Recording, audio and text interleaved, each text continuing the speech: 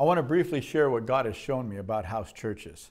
Let me start by reading a few of the things that God has said to me, and if God has called you to partner with me, I believe these words will resonate in your heart. On December 7th, 2019, 3 months before COVID-19 was declared a pandemic, the Lord spoke to me from Isaiah 43, 18 and 19. Do not remember the former things, nor consider the things of old. Behold, I do a new thing. Now it shall spring forth. Shall you not know it? I will even make a road in the wilderness and rivers in the desert. I heard the Lord say, and I captured in my journal, stop remembering last season. The last season is over. Now is the time. The new is here. You are in it now. We later found out that the COVID-19 virus had already begun to spread to various nations by that point. Then in January 2020, during fasting and prayer, God spoke numerous prophetic words, including from Luke 5, 37 and 38. No one puts new wine into old wineskins. New wine must be put into fresh wineskins. Then I received this word on January the 24th of 2020. The Lord said, the prophecy of Isaiah 60 is now coming to pass. Darkness and deep darkness are covering the eyes and minds of people. But despite this ever-increasing darkness, God is shining a bright light on His people, and He's about to show His glory in the midst of them. And the Lord said, begin pushing the ministry down into homes. Raise up house churches. Begin launching house churches everywhere. Think about that. It was January 24th, 2020, and it seemed strange, but I knew that God was speaking. So, on February the 6th, during our Rock Conference, I taught on Isaiah chapter 60, that darkness is coming. We need to arise. We need to prepare. We need to launch house churches everywhere. Later that month, and in early March, we began hearing a lot about the virus and how it was spreading. Then on March 11th, the World Health Organization declared that COVID-19 was a pandemic, and church campuses across America and really around the world were closed.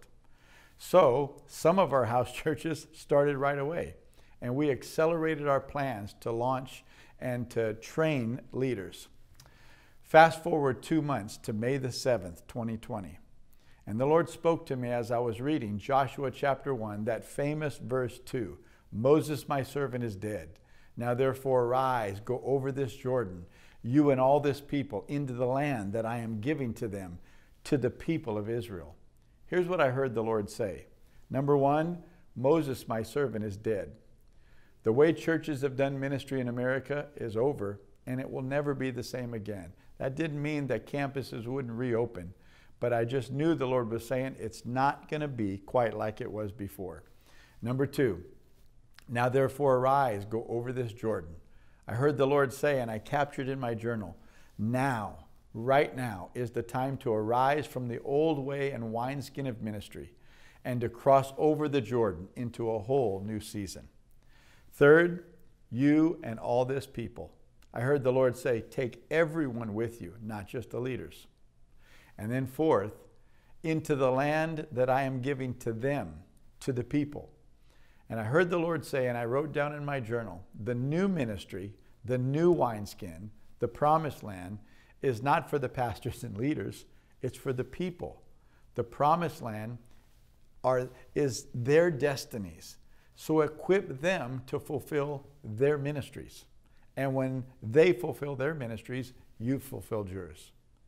So we officially launched our house churches on May 31st, 2020, on Pentecost Sunday, which is really the anniversary of the early church, the birth of the church in Acts chapter 2.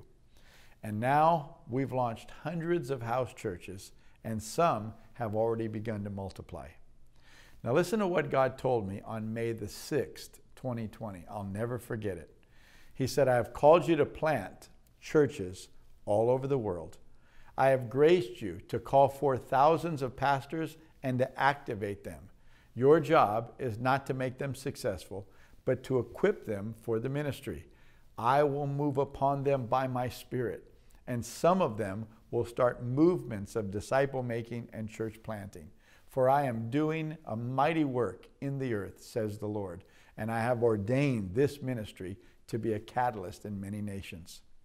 Friends, the darkness of this world is increasing right before our eyes, and God is calling many people to be pastoral leaders, normal, everyday people who never thought themselves pastors, and yet the Lord is calling them to start churches and to pastor people. Let me give you 5 reasons to launch a house church. Number 1, because God tells you to. If He's calling you to do it, that's the only reason you need. Number 2, because house churches are biblical. This is how church was done in the book of Acts and in all of the early church writings. Number 3, because house churches meet people's needs. There's something about being in a smaller gathering where you can get personal prayer and have conversation about what you're going through and what God is speaking to you. Number 4, because house churches are right in the harvest. They're in the neighborhoods where the people are. And number 5, because house churches can multiply much, much faster than campus churches. I know that God has called me to equip and partner with many people to launch and lead house churches all over the world. Here's all you need to do. Just fill out the house church interest form and we'll walk you through the process. Here's what I know. The time is short. So if you hear God speaking to your heart and would like to start a house church, either with the Rock or Solid Lives, simply fill out the house church interest form and we'll work with you from there. And I would count it a privilege to partner with you in the ministry of the Lord Jesus Christ.